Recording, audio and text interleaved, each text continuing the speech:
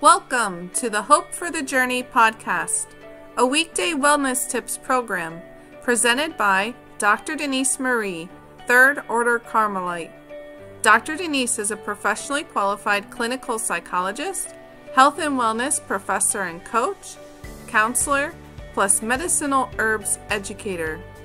Each Hope for the Journey podcast features a well-being key from Dr. Denise, helping you meet your self-care needs for living well. Listener discretion is advised because this and other Hope for the Journey episodes may contain discussions surrounding behavioral health problems and other actual potentially triggering topics. Hello and good day, everyone. I hope things are coming along okay for you. My name is Dr. Denise Marie, and welcome to the premiere episode of my Hope for the Journey podcast. On this first episode of the podcast, I will be talking about a self-image checkup. A self-image checkup is a cornerstone psychological self-care key for living well. So let's talk about the matter of self-image wellness, or the wellness of your self-image. I'm going to begin by asking you a question which you do not have to have an answer to immediately, but a question which you can ponder as I move forward with you in this podcast. It's a self-reflection question of importance for well-being. And this is the question: is your self-image positively impacting your health? Or could your self-image be negatively impacting your health? Are you aware of the potentially negative health consequences of having a false self-image? I'm going to bring you back to the year 2020, which certainly was not an easy year for us all, but during that time, I was blessed to have the opportunity to engage in a health science research project with a lovely group of community health volunteers, Lynn Kanapke, Pragashni Naidu, and Larry Wang. This health science research project was comprehensive because it involved reviewing a very large number of health science investigations about the connection between self-image and human health. And I must say that the results of this research investigation were very eye-opening. I am going to list a number of health risks which you might be facing: anxiety, sleep problems, migraines, addictions, chronic pain, heart disease. But did you know that these health risks are each potential impacts of one or more particular mistaken self-image issues? I'm going to read the list again: anxiety, sleep problems, migraines, addictions, chronic pain, heart disease. These health risks which you might be facing are each potential impacts of one or more particular mistaken self-image issues. And you know health risks need to be avoided. So if you are having your health negatively impacted by one or more mistaken self-image issues, I have a follow-up question for you. Would you be interested in changing a full self-image now to prevent greater loss of well-being later? If your answer is yes, to a change of mind and change of heart for a positive self-image, it is important to know that there are wellness practices that can be approached for a more positive self-image. And these wellness practices have to do with living as much as possible from your true self. your core self. That is the answer. But this means that you would need to shed whatever is a false view of you so that your true self can be unbound and live fully as the true you. A healthy self-image is meant to be kept. A healthy self-image is one that is filled in rather than missing, marvelous rather than self-rejecting, accurate rather than inferior or superior, realistic rather than fantasied, humble rather than self-idolizing, capable rather than a slacker, purposeful rather than insignificant, love-worthy rather than unlovable.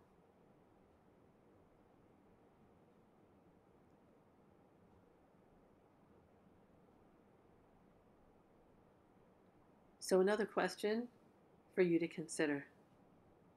Do any of these types of self-images that I just described seem familiar to you? Any of the types that are healthy and or self-image types that need changing? I'm going to review them again. A filled-in self-image rather than a missing self-image. Marvelous versus self-rejecting. Accurate rather than inferior or superior. Realistic versus fantasied. Humble rather than self-idolizing. Capable versus a slacker. Purposeful rather than insignificant. Love-worthy versus unlovable.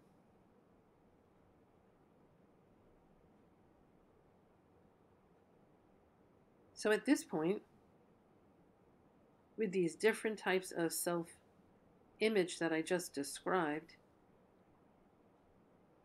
do you think you need a partial or a complete self-image checkup? I would like to read a review that I received from a Christian life coach and counselor about the distorted images of self-research that I did with this lovely group of community health workers. And this Christian life coach and counselor had some very interesting things to say about her work. She said, quote, "I have seen how beneficial the distorted images of self-research is for clients. Reflecting with clients on the distorted images they currently hold and or have had in the past is life-changing. I have witnessed clients being life-strengthened when they start using the distorted images vocabulary to describe self-image struggles. As I walk through multiple distorted images of self with a client, I also have seen improvement from the beginning towards the end. By the end, the client is more self-possessed and can readily see how a particular distorted image is guiding their life. The client can also more quickly recognize lies that come from the distorted images of self that they have. Overall, this research is a fantastic resource, and I look forward to using it with more clients in the future. Thank you. So the bottom line is this: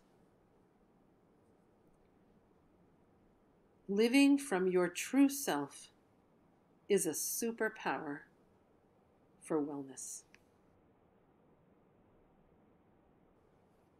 So at this point in the podcast, I am wondering if any of you have been wondering, what does a true self-image look like? Have you been thinking perhaps of people that you know or have seen who you consider to radiate a positive self-image, an image that reveals visible well-being? One or more persons living as much as possible from a true self, a core self, a self unbound and living fully. And in my own mind, I came up with one model, and that is Corrie ten Boom. And for those of you not familiar with Corrie ten Boom, she and her family helped rescue Jews and help them escape the Holocaust during World War II, saving nearly 800 lives.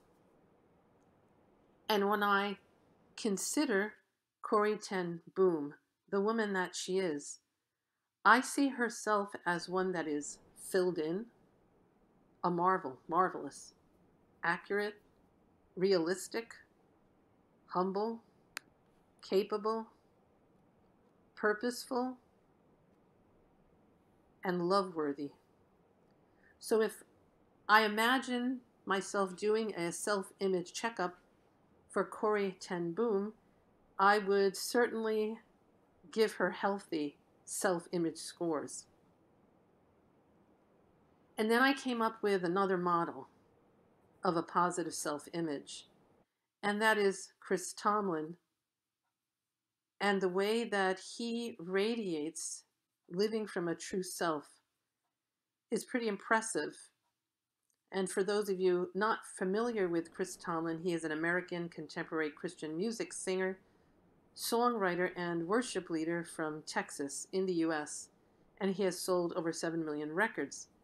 And in imagining myself conducting a self-image checkup for Chris, I see him as someone radiating a self-image that is filled in, a marvel, marvelous, accurate, realistic, humble, capable, purposeful, and love-worthy. So for the results of his self-image checkup, I would rate him with healthy self-image scores. So I think you can tell that both Corrie ten Boom and Chris Tomlin, living from their true selves, is a phenomenon that carries superpower for wellness. Next, I am pleased to be able to share with you a song that I recommend listening to by David Dunn, and it is called Ready to Be Myself. And this song comes from David's album called Crystal Clear. In this song, you will find that it's very revealing about the experience of having a full self-image rather than a true self-image. Yet, the song reveals a very honest seeking to be fully himself. And because of that readiness to living as much as possible from his true self, the song reveals an honest opening up of himself to living a life of more well-being. So as I found this song on YouTube, I am going to read some of the lyrics that thankfully are present on the video to give you an idea of what I am talking about. Here goes. Today is the day I'm waking up to say I'm tired. of the way, I rearrange myself to be someone that everybody loves. So I become someone I'm not. Who am I going to be when nobody is watching me? I want to be real. What am I going to do to live what I know is true? I let go. I've been someone else. God, I'm ready to be myself.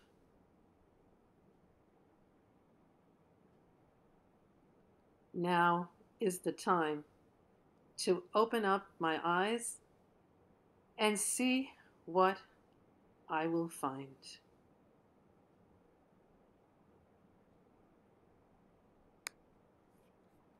That's a lot to take in, but I think you can agree that there is an honest to goodness seeking of a true self, unbound and living fully as real. Now, I would like to encourage you toward more care for you and your true self.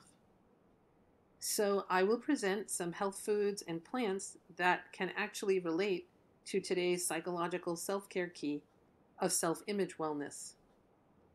And of course, each of these health foods and plants is for asking your doctor about in advance of doing any new experimentation on yourself. And I bring up these health foods and plants, especially in the pursuit of natural beauty. There is rose water that can be applied to the human face, calendula, which some of you might know by the term pot marigold. Calendula has numerous ways to be included in a health routine, and there are lovely oranges to eat, which are quite a source of collagen for the benefit of the human body. Again, these health foods and plants can be discussed with your doctor, though I point them out as gifts that can be considered on your journey toward bringing out more of the true you.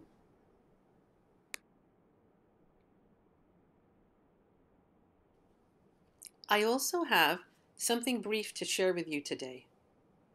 I have written up this post-it, a post-it note to help you hold on to a positive, more true self-image. I hope you will take to heart these words from a friend, actually from the book of Proverbs, chapter 3, verse 15.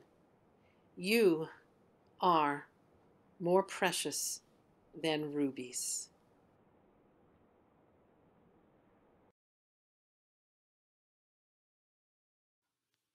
Next, there is an extra item that I plan to talk to you about today, a phone app, one that could be of aid in efforts toward a more true self-image.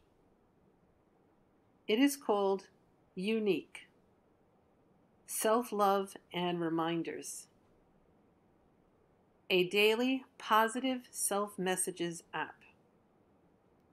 This app is from a man named Armando Jimenez, and he calls the app Your Personal Self-Love Companion. The description alongside the app indicates that it is meant to, quote, elevate your confidence and embrace self-love with Unique. This app features daily reminders, compliments, and quotes to empower your journey. Be your best self today and be confident, end quote. Besides this particular app, called Unique, Self-Love and Reminders, you can also keep in mind that there are other avenues of help available in our Hope for the Journey podcast resource center, which is located on Instagram at Cause for Hope. That's the word cause, the number 4, and the word hope. Of course, I wanted to finish this podcast by letting you know how I really appreciate the opportunity to be with you today here, especially to share tips about the pivotal topic of self-image wellness. And please know that I personally wish you more hope for the journey of greater well-being. The Hope for the Journey program airs weekday evenings from 7:45 p.m. to 8:15 p.m. Eastern Standard Time on Instagram and YouTube. Dr. Denise thanks you for listening to her Community Wellness podcast and wishes you to keep in mind that there is cause for hope of more well-being.